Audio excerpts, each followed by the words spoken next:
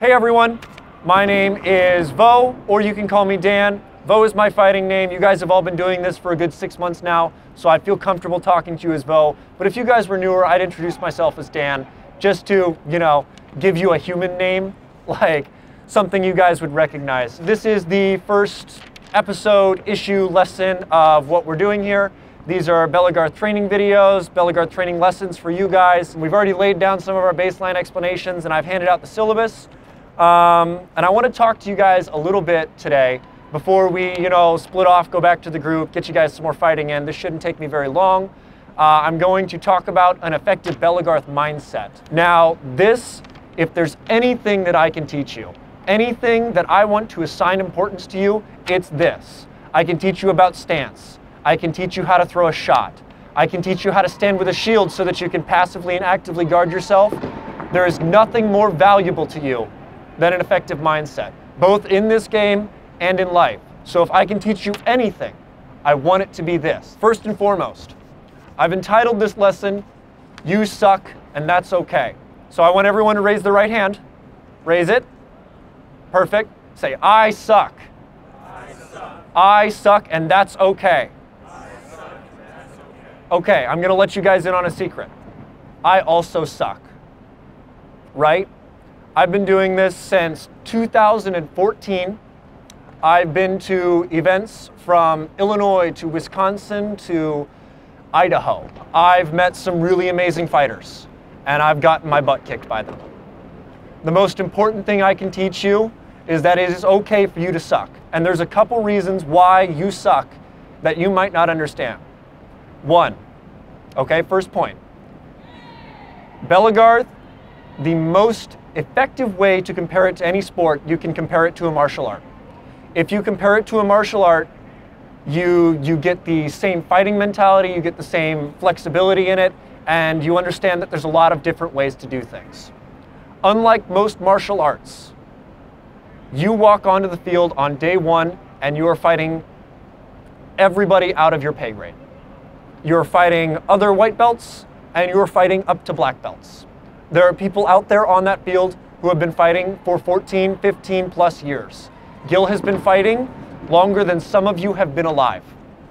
Let that sink in for a moment. You were not born when Gil started fighting. You were like 4 years old when this club was founded. So, the most important thing I can stress for you, it's okay to suck. You're fighting people who are much, much better than you and much, much more experienced than you. One thing that's important about that, you have to take hits. And I'm instilling, and this is mandatory, this is your only homework you're going to have from me, a no light policy for the next 2 months. None of you are allowed to call light. Don't do it. If I see you call light, I'm gonna make a herald call you dead. Okay? You are allowed to call the following: hand on weapon and foot on ground. Hand on weapon, foot on ground. What can you call? Hand and foot. What can you call? What can't you call?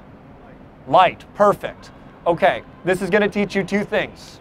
It's going to teach you, one, how to not get hit. Because if you're being touched by it, you're getting hit by it. Okay? Two, it's going to teach you to be more sensitive about getting hit. Yes? How about garb? Don't call garb. If you're wearing baggy enough clothes and you come and talk to me, I won't call you out on garb. Cool? But the way you're dressed right now, don't call garb. Cool? Cool. There's a reason I'm doing this. Pressure helps you succeed. Failure in this game is the best teacher. You don't know how to do this.